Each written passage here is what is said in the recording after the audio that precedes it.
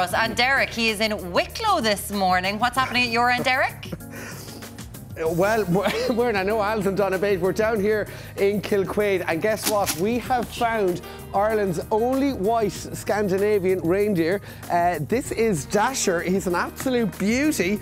He's a couple of years old. He's due to shed his antlers, in fact, in another couple of weeks.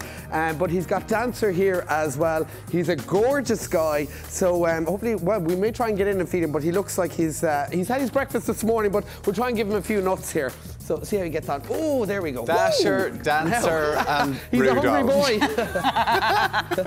Thank you, Derek. Good man. We'll catch up with you later on now. First.